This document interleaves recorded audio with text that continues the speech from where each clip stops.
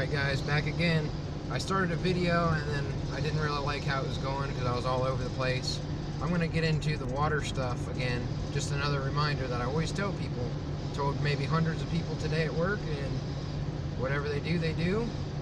And maybe at the end I'll explain what some of my lovely coworkers were thinking of me and whatnot.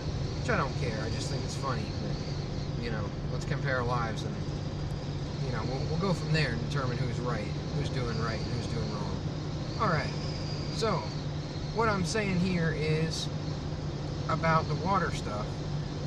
I always tell people that they should definitely have bottled water and stuff, and they should definitely have containers full of sink water, any type of water you can have. I don't want to hear, like I hear at work all the time, I have a generator, I'm good.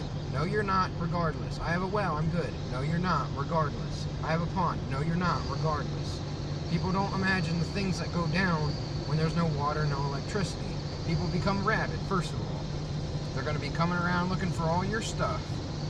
And the more people that you can get to do this stuff ahead of time, the less likely you'll be troubled. Obviously, at that point, if it gets bad enough, you have to deal with government, police, all that kind of stuff coming to quote-unquote check on you. And I don't want the government feeding me, that's for dang sure, giving me their Soylent Green, all their nasty food, their metals and all that crap in it. I'm good, you can take me. God can take me at that time, I'm good. I've lived a full life, and I'm here to put over as many people as I can, help them what I can, and I work my butt off every day on about everything I do. So I'm just going to keep on going, no matter how tiring it gets, how annoyed it gets, people mocking you, they don't understand the system. I tried explaining today about how everything was being destroyed and whatnot. They're like, who's destroying it? And I say the government's all working together, all the presidents, every country.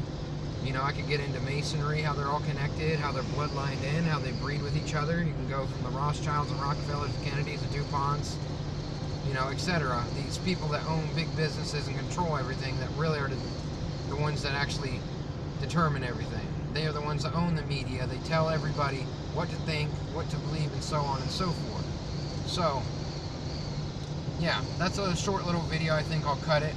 And hopefully I can put this on TikTok or YouTube or something, and it won't get shut down. Thank you guys for watching. Love you. Bye.